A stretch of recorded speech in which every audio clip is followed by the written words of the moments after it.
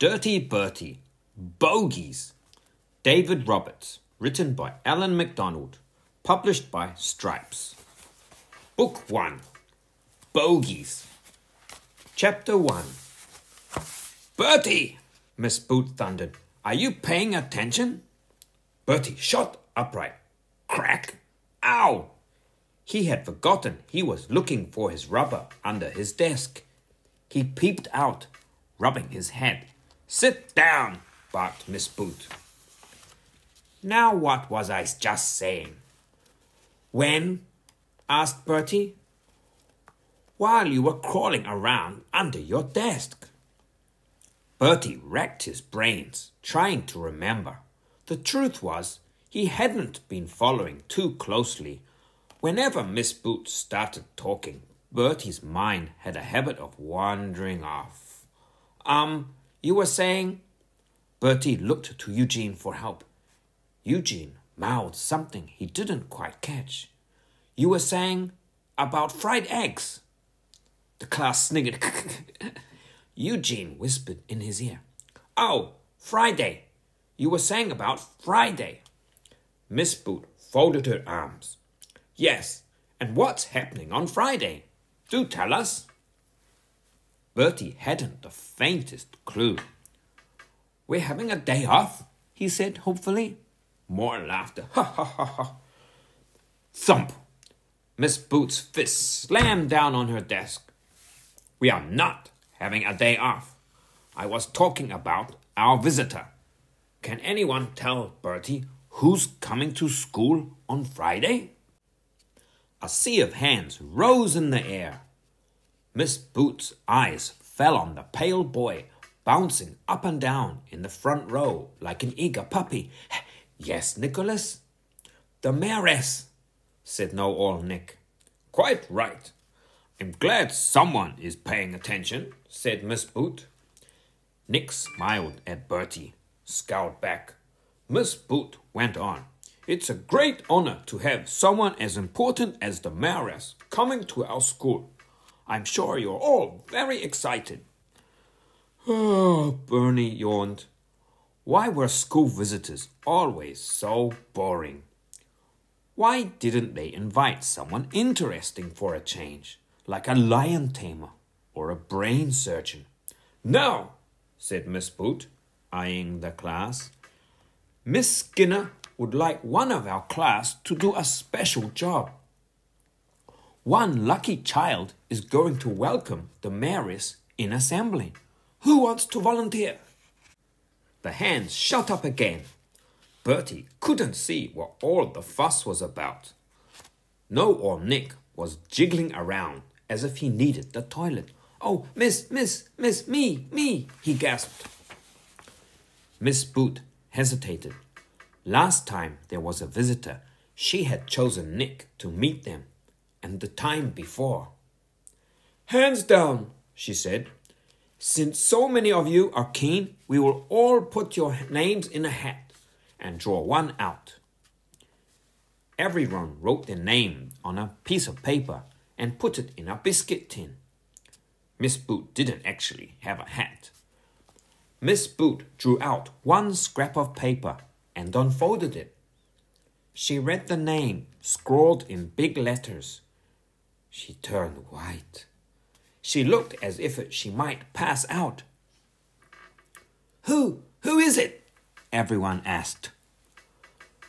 "Bertie," groaned Miss Boot. Bertie looked up from doodling on his maths book. "What?" "I wasn't doing anything," he said. Miss Boot sighed. "If you were listening, Bertie, you'd know that you've just been chosen to welcome the mayoress." "Me?" said Bertie. "Really?" "Really, Miss Boot." The bell went for break. She screwed up the piece of paper in her hand. She needed to find somewhere quiet to lay down. Chapter 2. "You," said Dad. "You," said Susie. "They want you to meet the mayor." "Actually, it's the mayoress," Bertie said. "But why you?" They had the whole school to choose from. Why didn't they pick someone with half a brain? Bertie ignored this remark. Miss Boot thought I'd be good at it, he said. Meeting mayoresses and that, making speeches. Dad looked horrified. Surely they don't want you to make a speech. I don't know yet, said Bertie. We're having a practice on Thursday. Mum put an arm around his shoulder. Well, I think it's wonderful, Bertie, she said. I'm very proud of you. Yes, said Bertie, sticking out his tongue at his sister. He hadn't mentioned that he had been selected by pure chance. It was a small detail. Susie still couldn't believe it. Has your teacher got a screw loose? She asked. Does she know what you're like? I don't see why you're making such a fuss, said Bertie. All I've got to do is give her a bunch of old flowers. It's not difficult. Of course it's not, said Mum. But it is the mayoress, and she is very important. I've never heard of her, said Bertie. And the whole school will be watching, Mum went on. Oh yes, I forgot, said Bertie. Miss Boot says a man from the Pudsley Post is coming as well. The newspaper? Yes, he's going to take my picture with the mayoress. Good heavens, is that a good idea? Asked Dad. Bernie frowned. He'd expected a bit more enthusiasm. He thought his family would be pleased that his picture was going to be in the paper. I'm sure it will be fine, said Mum. Just as long as you don't do anything silly. Like what? Asked Bertie. Burping, said Susie. Or talking with your mouth full, said Dad. And please, Bertie, don't pick your nose, pleaded Mum. I won't, said Bertie. When do I pick my nose? Only every 5 minutes, said Susie scornfully. Well, what does it matter? It's my nose, said Bertie. It's not as if I go round picking any old nose. Mum rolled her eyes. You just cannot do it, not when you're meeting the mayoress. I won't. Or the other thing, said Susie. What other thing? You know, eating bogeys, said Susie. It's disgusting. I don't. You do. Dad held up a hand. In any case, nose picking is a horrible habit. It's time you gave it up, he said. I will, said Bertie, but... No buts, said Mum firmly. I want you to promise. Bertie sighed heavily. I promise, he said. You won't catch me picking my nose again. Chapter 3. Bertie went upstairs to his room, humming to himself. He'd promised his parents they wouldn't catch him picking his nose, so he'd just have to make sure he wasn't caught. In any case, he didn't see what all the fuss was about. Everyone picked their noses. His friends certainly did. Bertie and Darren often compared bogeys to see who had the biggest. They'd invented several bogey games, including bogey golf, bogey table football, and roller bogey. Grown-ups picked their noses too. Bertie had seen his dad do it when he was driving, and Miss Boot did it when she was reading a book. He bet even the Queen picked her nose when no one was looking. So what was the harm if Bertie sometimes had a good clean-out? Talking of which, there was no one about now. Bertie! Mum stuck her head round the corner. Remember what you promised. I wasn't, cried Bertie. I just had an itch. Mum tutted. I'm watching you. Bertie flopped down on his bed. This was terrible. If you couldn't pick your nose in your own bedroom, where could you do it? 5 minutes later, he slipped out of the back door. His top secret hideout was behind the garden. Darren and Eugene were the only ones who knew about it, and they were sworn to secrecy. Bertie pushed his way in among the bushes and sat down, alone at last. Now for Bertie! What are you doing? Dad was staring at him through the shed window. Nothing, said Bertie. I was just looking for Whiffler. He's asleep on the sofa. Come out of there. It's filthy. Bertie trooped back to the house. This was hopeless. His parents wouldn't leave him alone for 5 minutes. He was actually glad when it was time to go to bed. Mum came in to tuck him in. Good night, Bertie. Night, Mum. Sleep tight. Click. Off went the bedroom light. Peace and quiet at last. No one to disturb him. Bliss. Bertie's finger crept out from under the covers.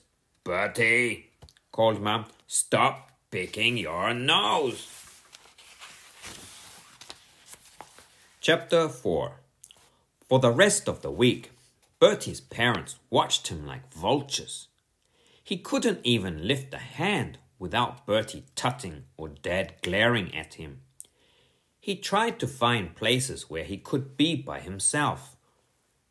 On Tuesday, Mum found him hiding in the towel cupboard. On Wednesday, Dad caught him in Whiffler's kennel. School was just as bad. Miss Boot made him practice his part for assembly over and over again. She barked orders at him. Don't slouch! Hands out! Or with your pockets! Stop mumbling! Speak up! By the time Friday came round, Bertie was beginning to wish he'd never been chosen. He wished he was sitting with his friends instead of standing at the front with a bunch of droopy flowers. He could see Darren and Eugene pulling faces at him. Darren put 2 fingers up his nose as a joke. The man from the Puddly Post was ready with his camera. Bertie shuffled his feet nervously. What if he did something wrong?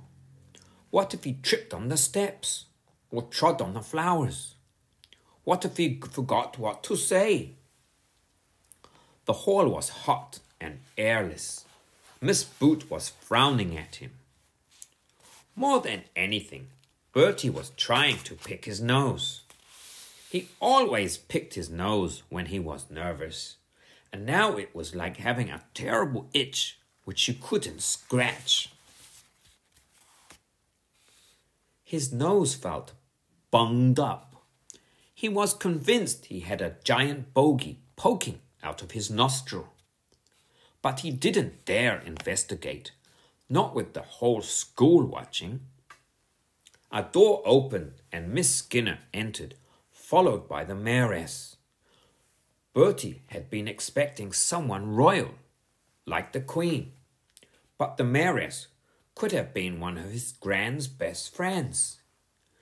She wore a plum-coloured dress which matched her face. Round her neck was a large silver chain. She took a seat while Miss Skinner turned to face the rows of children. "We are extremely honoured," blah, blah, blah, droned Miss Skinner. Bertie had stopped listening. He'd just noticed no one in the hall was looking at him. They were all gazing up at the mayoress and her silver chain. "Go on," said a voice in Bertie's head. "One little pick. What harm can it do?" Bertie bent his head as if he needed to scratch his nose. It didn't take more than a few seconds. "Bertie!" hissed Miss Boot. "Hurry up! We're waiting!" Bertie dropped his hand. Had he been spotted? He glanced around. No, but Miss Skinner had stopped talking. Everybody was waiting for him to welcome the visitor. He thudded up the steps and onto the stage. He thrust the droopy flowers at the mayoress. For you, Miss Mayoress, from all the children, he gabbled in one breath. Oh, thank you, how kind, smiled the mayoress. Bertie turned away. Everything might have been all right if he'd gone back to his place there and then. But he realized he'd forgotten something. He was meant to shake hands. He turned back and stuck out one sweaty hand. Bertie stared in horror. There was something stuck to the end of his finger. A giant green bogey. The mayoress had seen it too. She bent closer to examine it. Oh, what is that? What? Asked Bertie. That thing stuck to your finger. Oh, said Bertie. It's, And then he did it. The thing he claimed he never did. The thing that no one in the school who saw it happen would ever forget. The thing you must never do when someone is about to take your picture for the paper. Book 2. Potty. Chapter 1. Bagsy, sit at that back. Bertie clattered up the steps onto the coach. It was the day of the school trip. Bertie loved going on trips. He loved the coach ride there, the packed lunches and pulling faces at passing cars. He loved drawing on the windows, stuffing crisps and fizzy drinks and being sick on the way home. Best of all, a trip meant a whole day without boring lessons. No moldy maths or dreary spelling. No hours of listening to Miss Boot droning on and on. Today, the class was going to Rust Bottom Hall. Miss Boot said it was an historic building, hundreds of years old. Bertie couldn't wait. Last year, Darren's family had been to Cannonshot Castle. It had a moat and battlements and a headless ghost in the West Tower. There was even something called a joust, where real knights in armor fought each other on horseback. Bertie thought he'd make a brilliant knight. Sir Bertie of the Green Bogey. He would rescue princesses and slay fire-breathing dragons. Miss Boot had better watch out. Bertie raced to the back seat, only to find no old Nick and his weedy pal, Trevor, had got there first. They were sucking sherbet lemons. Handing out sweets was the only way. Nick could get anyone to sit next to him.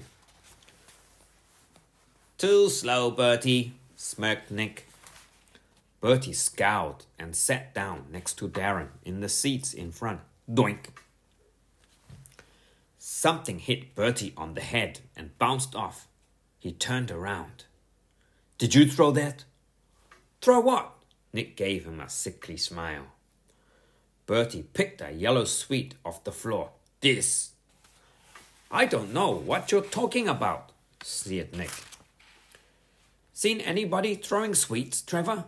No, Nick, said Trevor meekly. Liar, said Bertie. Frog face, replied Nick. Yeah, frog face, said Trevor. You wait, said Bertie. Bertie, I won't tell you again. Turn around, thundered Miss Boot. But miss, it wasn't me. Sit down, and if I see you turn round again, you will sit next to me. Bertie flopped back into his seat. He didn't want to sit next to Miss Boot. He'd rather sit in a bath of cold custard. All the same, he would get even with that sneaky know-all. Maybe Rust Bottom Hall had a deep, dark dungeon. Maybe he could lock the door and leave Nick to the rats. Chapter 2. The coach swung into the drive and came to a halt. Bertie trooped off with the rest of the class, eager to start exploring. He stared. Rustbottom Hall was a crumbly old house with a clock tower and a wonky weather vane. The roof was whitewashed with pigeon poo. "Is this it?" asked Bertie. "Isn't it magnificent?" said Miss Boot. "This hall has been home to the Rustbottom family since the 17th century." "But where's the moat?" asked Bertie. "There isn't a moat." "And where's the drawbridge?" "It has a front door." "But where are the knights going to do the jousting?" Miss Boot gave Bertie a pained look. "Rustbottom Hall is not a castle," she snapped. "It's a house." A house? Bertie couldn't believe it. He'd been looking forward to seeing a real castle. Battling on the battlements, rampaging round the ramparts. What was the point of coming all this way to see a crumbly old house? If he wanted to see a house, he could have stayed at home. "It's not like Cannonshot Castle," grumbled Darren. "It's falling to bits," moaned Eugene. "Quiet!" thundered Miss Boot. "Now we will all be having a short tour of the hall. After that, we'll split into groups to do an exciting quiz. Follow me, class." They trudged inside the hall. It was cold, dark, and smelt of mothballs. There were podgy little angels painted on the ceiling. "Remember," warned Miss Boot, "no running, no noise, and you are not to touch anything. Everything in this house is old and very valuable." Bertie plunged his hands into his pockets. This was the worst school trap ever. They'd had more fun last year at the sewerage farm. At least Trevor had slipped and fallen in. The tour of the house went on for ages. Twice the guide had to ask Bertie not to yawn so loudly. Afterwards, Miss Boot divided them into groups. Bertie's group had Darren and Eugene, which was good, and Sandra, which was not so good. "I don't want to be with Bertie," sulked Sandra. "I want to go with Lucy." Miss Boot took no notice. She handed a worksheet to each group. It involved trailing around the hall to answer a list of questions. Bertie stared at it in horror. 30 questions! It would take days to answer them all. He felt tired just looking at them. "I don't have a pencil," he said. "I told you to bring one," snapped Miss Boot. Bertie searched his pockets. "I did. I must have lost it." "Then share with Darren." Miss Boot glared at him. "Work as a group and answer the questions. And Bertie?" "Yeah, miss?" "Do not touch anything, not even the door handles." Bertie trailed after Darren, Eugene and Sandra.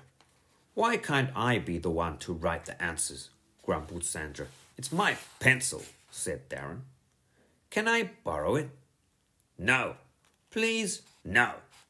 You're mean and ugly, and I hate you," said Sandra. "I want to be in Lucy's group." Bertie looked over Darren's shoulder. "How many have we done so far?" Darren checked the sheet. None. Noel or Nick breezed past them. He had brought his own pen and clipboard. He was in a group with Trevor, Alice, and Mia. "What's the matter? Stuck already, Bertie?" jeered Nick in his reedy voice. "No," said Bertie. "We've answered loads." "How many?" 3, lied Bertie. "We've done 4, boasted Nick, and we've got them all right." I bet we get loads more right than you. Bertie watched them hurry off in search of the next answer. He hated to be beaten at anything by No or Nick. He hadn't forgotten the time Nick had taken the part he wanted in the Christmas play. If Nick's team got top marks in the quiz, he would boast about it for weeks. Well, Bernie would show that smarty pants show-off. "We've got to beat them," he said. "We can't let them win." "How?" asked Darren. "They've got the brain boxes in their group." "They haven't got me," said Bertie. "Or me," said Eugene. "Or me," said Sandra. "No," said Darren. "Like I said, they've got all the brain boxes." "How long have we got left?" asked Bertie. Darren checked his watch. 20, 30, not that long." "We'll have to speed up," said Bertie, taking charge. "If we whiz around, we can find all the answers before them." "Where to next?" Darren checked the sheet. "The library." Chapter 3. They charged along the corridor with Bertie leading the way. "How many books are there?" Darren read out. Bertie looked at the shelves. "Millions." "Bertie, start counting then," said a sneering voice. No or Nick leaned in the doorway. "We know the answer," he smirked. "Want to give us to give you a clue?" "No, get lost," Bertie glared. "It's so easy," said No or Nick. "Easy peasy," said No or Nick. "Yeah, easy peasy," said Trevor. "Come on," said Nick to his team. "Let's leave the dunces to work it out." Bertie's group charged upstairs and downstairs, up more stairs, along corridors, into broom cupboards. But however fast they went, Nick's group always got to the answer before them. With time running out, they found themselves on the top floor. Bertie looked at their sheet. They'd left 8 questions blank, and Darren had doodled on 2 of them. Bertie didn't feel that confident about the rest of their answers either. Bertie sighed. There was no way they were going to win, but they couldn't just stand by and watch Nick come top. They had to do something. "Where are we?" said Eugene. Bertie read a label on the wall. "The blue bedroom." "And look, this is the last question. What can you see on the chamber pot?" "What's a chamber pot?" asked Darren. Bertie pointed. "Look, by the bed." "Ha ha ha," giggled Darren. "It's a potty." On a cabinet sat a pale blue potty with a Chinese pattern. "Dragons," said Bertie. "That's the answer. It's got dragons on it." "Brilliant." Darren wrote it down in the box. "Do you think we're the first ones here?" "Looks like it," said Eugene. Suddenly, Bertie had an idea. "Why don't we hide it?" "What?" said Eugene. "The potty. Then Nick's team will never get the answer." Sandra stared. "Miss Boots said we weren't to touch anything." "She'll never know," said Darren. "Anyway, we're not going to touch it. Bertie will." "Me?" Darren shrugged. "It's your idea, and I'm doing all the writing. I can't do everything." "I'm not touching it," said Eugene hastily. "Nor me," said Sandra. Bertie hesitated. If he got caught, he'd be in major trouble. But it would be worth it to see Nick's face when he got Bertie gave the right answer. He got down on his hands and knees to crawl under the rope barrier. "Hurry up," hissed Darren, "before anyone comes." "I'm hurrying." Bertie reached out and made a grab for the potty, knocking over a candlestick. It rolled across the cabinet and clattered onto the floor. A moment later, a much louder noise split the air. Bring! Bertie turned pale. "You set off the alarm," gasped Darren. "Miss Boot will kill you," said Eugene. "Told you so," said Sandra. Bertie was dancing around with the potty in his hands. "What shall I do?" he cried. "I don't know," said Darren. "Hide it." Bertie looked around in desperation. He could hear voices approaching, feet thundering up the stairs. Any moment now, they would burst in and he'd be caught. He did the only thing he could think of. He unzipped his jacket and stuffed the potty inside. Chapter 4. Miss Booth's gaze swept over the class like an icy wind. "Some foolish person has set off the alarm," she said. "I trust that none of you know anything about it." The class shook their heads. Bertie tried not to look in Miss Booth's direction. He was sweating. Could she see the big lump under his jacket? How on earth was he going to smuggle the potty back inside without getting caught? "The staff are checking the house to make sure nothing's missing," said Miss Booth. "So while we're waiting, let's go through the answers to the quiz." The class took out their sheets of paper. "Right," said Miss Booth. "Who can tell me the answer to question 1? No nicks. Hands shot into the air. 20 minutes later, Nick's team had scored 28 marks out of 29. Bertie's team had scored 2. "Number 30, last question," boomed Miss Booth. "In the blue bedroom, what can you see on the chamber pot?" Silence. Only one hand went up. It belonged to Bertie. "Bertie," said Miss Booth, surprised.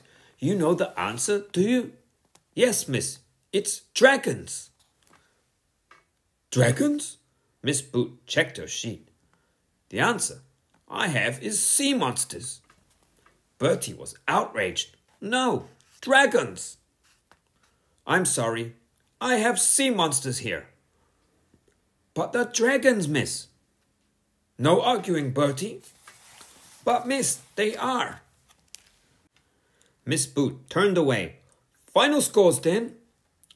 This was too much. Bertie unzipped his jacket. "Dragons," he said. "Look, I'll show you." He held up the potty for everyone to see. Eugene covered his eyes. Miss Booth's face turned white, then purple. "Bertie," she thundered, "where did you get that?" "Oh, I can explain," mumbled Bertie. "Bring it here, now," ordered Miss Booth. Bertie pushed his way through the crowd. Now he was really for it. He was so busy worrying about his punishment that he didn't see No or Nick stick out a leg. Bertie tripped. The potty slipped from his grasp. Crash! There was a shocked silence. Bits of priceless potty littered the grass. Bertie looked up at Miss Booth. "Oops," he said. "Good job it was only an old one." Book 3. Magic. Chapter 1. Bertie tore off the bag and stared at the black shiny box. "The Marvel Magic Set. Amaze your friends." "A magic set," he gasped. Gran smiled. "I saw it in a shop window and thought of you. Do you like it?"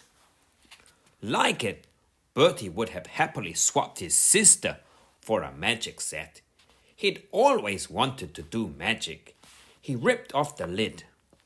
Inside were cards, boxes, and plastic cups. Everything he needed to become a world-famous magician. Bertie put on the black coat and the magician's hat. He waved his magic wand. "Careful," said Gran. "I don't want you turning me into a toad." Bertie stared at her. "You think I'll be able to do real magic?" he asked. "Of course, with a bit of practice." "Fantastic," said Bertie. The set came with the Marvel book of 101 magic tricks. It was a fat book with a lot of pages. Bertie didn't have time to read it right now. He wanted to get started on some magic straight away. "Pick a card, Gran," he said, holding out a pack. Gran took a card. "Don't let me see it," said Bertie. He screwed up his eyes, frowning hard. "The King of Hearts," he said. "Goodness, so it is," laughed Gran. "Really?" said Bertie, amazed. "Definitely," said Gran. "The King of Hearts. How on earth did you guess?" "I don't know," said Bertie. "It must be magic." Bertie could hardly believe it. "This is fantastic," he thought. "All these years I had magic powers and I never knew." He rushed into the kitchen. "Mum, Mum, I can do magic." "That's nice," said Mum, sipping her coffee. "No, listen, real magic. Ask me to make something disappear." "Okay, how about this?" Mum held up a half-eaten chocolate biscuit. "Watch," said Bertie.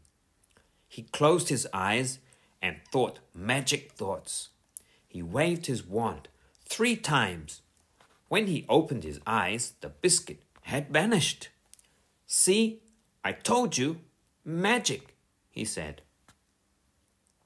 "That's amazing, Bertie," said Mum, who seemed to have her mouth full. Bertie was on fire with excitement. He could do anything. He could turn his teachers to stone. He could make sweets grow on trees.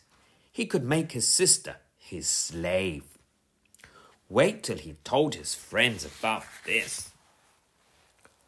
Half an hour later, Bertie was standing in Eugene's garden. "What are you going to do?" asked Eugene nervously. "Just a magic spell," said Bertie. "I've got to practice on someone." "Why can't you practice on Darren?" Darren shook his head. "It's best to start on someone smaller. Why don't you turn him into a spider?" "No," cried Eugene. "I don't like spiders." "A worm. That'll be easy. He looks like a worm," grinned Darren. "All right," said Bertie. "Close your eyes." "Promise it won't hurt," said Eugene. "Go on." Eugene reluctantly closed his eyes. Bertie covered his head with a black cloth. "It's dark. I don't like it," wailed Eugene. "Keep your eyes closed. That's the magic cloth," said Bertie. "It's not your hanky, is it? I don't want your germs." "Quiet," said Bertie. "How can I do spells if you keep talking?" Bernie frowned. He raised his magic wand and chanted the magic word, "Stinky Pinky Punky Squirm, change Eugene into a worm." He whipped off the magic cloth. "Ah!" screamed Darren. "What?" gasped Eugene. "Just your ugly face," hooted Darren. "Ha ha!" Bertie couldn't understand it. He'd waved his wand and repeated the spell, so why hadn't it worked? When he'd tried the magic on Mum and Gran, it had worked perfectly. "You opened your eyes," he said. "It's not my fault," said Eugene. "You must have said it wrong." "This is boring. Let's do something else," yawned Darren. "It will work," said Bertie. "I just need a bit more practice." Just then, Eugene's mum stuck her head out of the back door. "Bertie," she called, "your mum's on the phone." Bertie sighed. He pocketed his wand and went inside. Darren watched him go. "Hey, Eugene," he said, "want to play a trick on Bertie?" "What kind of trick?" "A magic trick, of course." Eugene frowned. "Do I have to wear a hanky on my head?" "You don't have to do anything," said Darren. "Listen to this. This is what you'll do." Chapter 2. 5 minutes later, Bertie was back. He looked around in surprise. "Where's Eugene?" Darren didn't answer. His mouth was open in astonishment. "Look," he said. "What's the matter?" "There, look." Bertie stared. Eugene's jumper lay on the grass. Something inside it was wriggling around. They both squatted down to take a closer look. A small pink head peeped out of the collar. It was followed by a long pink body. "See," gasped Darren, "it worked." "What?" "You did it. You actually turned Eugene into a worm." Bertie stared. "That's Eugene?" "It must be." "But he was here a minute ago." "I know." "Then there was a flash of smoke and stuff, and the next minute he'd gone." Bertie stared at the tiny wriggly worm. "You're sure that's him?" "Of course. That's his jumper, isn't it?" "Wow," said Bertie. "I did it. I actually did it. I told you I could do magic." The worm was wriggling its way across Eugene's jumper, trying to escape. Bertie picked it up, letting it wriggle on the palm of his hand. It was slimy and cold to the touch. Bertie could see now that it was definitely Eugene. It had the same worried expression. "Careful," said Darren. "Don't drop him." Bertie cupped Eugene in both hands so he couldn't escape. This was incredible. Astonishing. He, the amazing Bertie, had actually turned Eugene into a weeny, wiggling worm. If he could do this, there was no limit to his magic powers. People would pay millions just to come and watch him. "No, hurry," said Darren. "But hadn't you better change him back?" "What?" "Change him back. You can't leave him like that. A blackbird might eat him." Bertie hadn't thought of that. Still, it shouldn't be that difficult for a master magician. If he could turn Eugene into a worm, changing him back would be a piece of cake. He set Eugene down and covered him with the magic cloth. He raised his wand and waved it 3 times in the air. "Biggly bogeys green, turn this worm into Eugene." Bertie whipped off the magic cloth. The worm raised its head, or maybe its bottom. It was hard to tell. Bertie twiddled his wand. Maybe we just need to wait a few minutes," he said. Chapter 3. The minutes ticked by. They were still staring at the worm on the grass. "This is not good," said Darren. "This is a disaster. This is a—" "Yes, okay, don't go on," snapped Bertie. He couldn't understand it. The spell had worked fine the first time, so what had gone wrong? Maybe he'd waved his wand too often or muddled the magic words. He tried the spell again and again. Nothing happened. This was terrible. He'd changed Eugene into a wriggling worm, and now he couldn't bring him back. "What are we going to do?" he asked. "Don't ask me," said Darren. "You're the magician." "It'll probably wear off," said Bertie. "Hopefully. Spells don't last forever, do they?" "What if it doesn't?" said Darren. "What are you going to tell Eugene's mom? She'll go potty." "Shut up," said Bertie. "I just need to think."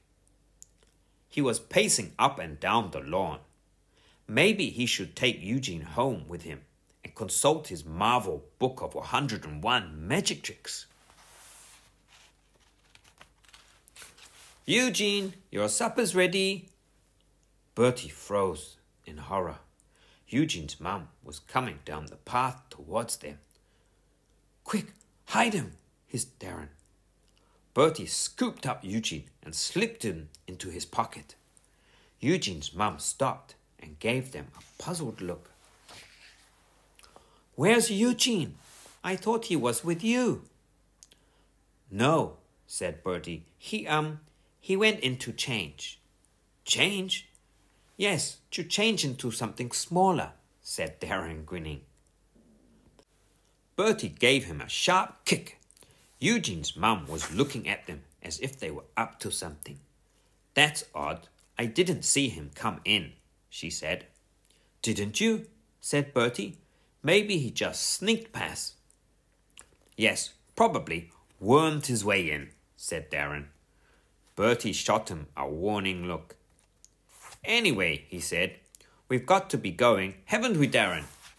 Have we? Yes, you know, my mum said I've got to go home. Eugene's mum had suddenly leaped backwards, as if she had stepped in something nasty.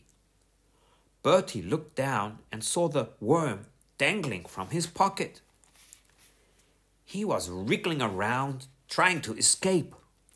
Bertie quickly pushed him back in. There's a worm in your pocket, screeched Eugene's mum. Yes, he's my pet worm, said Bertie. He likes it there. Bertie calls him Eugene, don't you? Bertie, said Darren. Yes, said Bertie, turning red. Although he's not Eugene, obviously. He's just a worm. Anyway, we better be going. He backed away and fled up the garden path. Chapter 4. Back home. Bertie hurried to his room and closed the door. He found his old goldfish bowl, the one that had belonged to his pet worm. Arthur, before Mum threw him out, and filled it with mud, leaves, and a dollop of peanut butter. Peanut butter was Eugene's favourite. Bertie rushed downstairs. He found the Marvo book of 101 magic tricks in the lounge and flicked through the pages. There were card tricks, vanishing tricks, mind-reading tricks, but not a single mention of worms. Bertie threw the book down in disgust. He was really starting to worry now. What if Eugene was stuck as a worm forever? How was he going to explain it to Eugene's mum? She'd probably faint from the shock. Bertie! Uh-oh, Mum was calling. Bertie, she yelled, come here this minute. Bertie trailed into the kitchen. What? Don't pretend you don't know. What have I told you about keeping pets in your room? Bertie turned pale. His mum was holding a goldfish bowl, an empty goldfish bowl. Where is he? He gasped. If you mean your revolting worm, I threw it out in the garden where it belongs. No, wailed Bertie. Dashing outside, Bertie searched the flower beds on all fours. Eugene might be anywhere now. He could have crawled under a rock or been swallowed by a crow, and it would all be Bertie's fault. Eugene would never forgive him, especially if he was already dead. Bertie scrabbled around in the dirt. Out of the corner of his eye, he caught sight of something. Eugene! Bertie had never been so relieved in his life. But wait a moment. There was more than one worm. There were three fat pink worms. Which was Eugene? Eugene, said Bertie, speak to me. Wiggle your head if it's you. The worms all wriggled, but not in a way that helped. It was no good. He would just have to keep all three until he could work out which one was Eugene. But where could he hide them? Not in his bedroom. Mom was bound to find them. It had to be somewhere she would never think to look. Bertie smiled to himself. He knew just the place. Ding dong! Bertie thumped downstairs and opened the door. Darren stood outside, grinning like mad. "Hi, Bertie. Where's Eugene?" he asked. "Shh," hissed Bertie. "Not so loud. He's safe. Upstairs." "Really?" said Darren. "Are you sure?" "Of course I'm sure," said Bertie. "Are you sure? You're sure?" "What is this? What's so funny?" asked Bertie. "Surprise!" Suddenly, somebody leaped out from behind the door. It was Eugene. He looked pretty calm for someone who'd recently been wiggling around in a flower bed. Bertie stared at him in astonishment. But, ha ha, your face! Eugene and Darren were laughing so much they could hardly speak. "But how?" stammered Bertie. "You're a worm. I hid you upstairs." Darren wiped his eyes. "Don't be stupid," he said. "We played a trick on you." "A trick?" "It was Darren's idea," explained Eugene. "We found a worm and put it in my jumper. I was hiding in the bushes watching the whole time." "And you believed it," giggled Darren. "You actually believed it." "I didn't really," said Bertie. "You did," hooted Darren. "You were in such a panic." Bertie laughed. He had to admit it had been a clever trick. "Ah!" A deafening scream came from upstairs. "What was that?" asked Eugene. "That," said Bertie. "That sounds like my sister. I think she might have found something in her drawer." "Bertie!" "Come on," said Bertie. "I think it's time for a real magic trick. The one where I disappear."